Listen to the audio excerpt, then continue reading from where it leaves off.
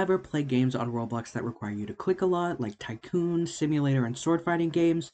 Well, I have a way to make your life a whole lot easier. It's called auto-clickers. Now, auto-clickers are programs that you can install to your computer that allow your mouse to click as fast as possible, as much as possible. While Roblox itself does allow you to use auto-clickers, some experiences do not. For example, Royale High and Bloxburg don't allow it, and some simulator games that have auto-clicking game passes don't allow you to use your own auto-clicker. They require you to actually buy it from them. If you're caught using an auto-clicker in a Roblox game that doesn't allow it, they'll most likely ban you and put the reason as exploiting. However, if you find a game that allows auto-clicking and you want to use it, let's go through how to download an auto-clicker and what features you get from an auto-clicker. So once you click the link in the description, that'll take you to this SourceForge page. As you can see, this auto-clicker is consistently updated, and it also has millions and millions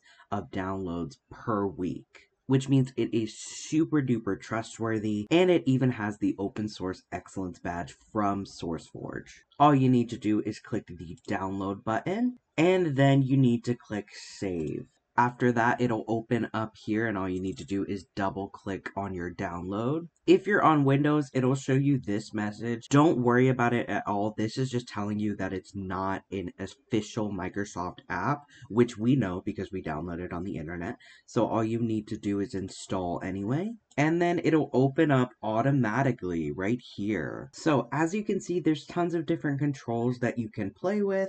The most important is probably going to be your click interval.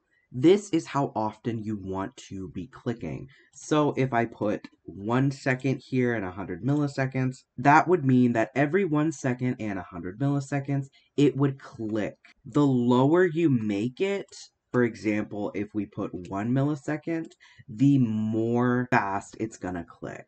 You can even make it longer, have it click once every couple hours. But your main goal is to probably click as fast as possible, which means you should stick to 1 millisecond, or I would probably do 500 milliseconds just so you don't get kicked from the game if they have an auto clicker detector. Then you can see the click options. They have a mouse button. You can do left, right, or the middle mouse, which is your scroll wheel. I would stick with left because that is what most games have as your clicking mouse. And then they say click type single or double. I would stick with single. Right here they have click repeat, so you can choose to repeat it 1,000 times. You can repeat until stopped, or you can change this to any number that you want.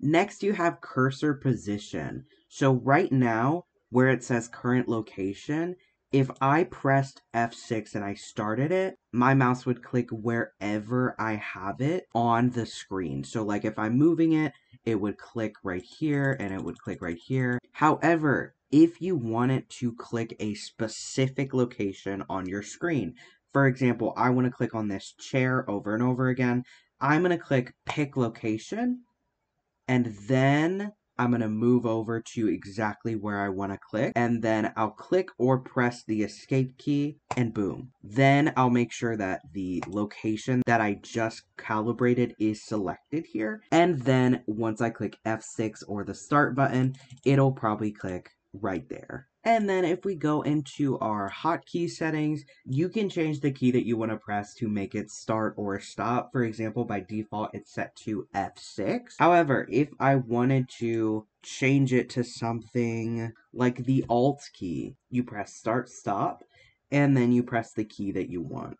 Now, if it has a plus button by it, that means it's asking you to do another key. For example, I'll do Alt and Escape, and then we can click OK. And now that hotkey is permanently changed until we go to our hotkey settings again, and then we make it different. Something really cool about this is the record and playback feature. So if we click this, we can record different mouse movements. For example, if I want to, let me just start recording.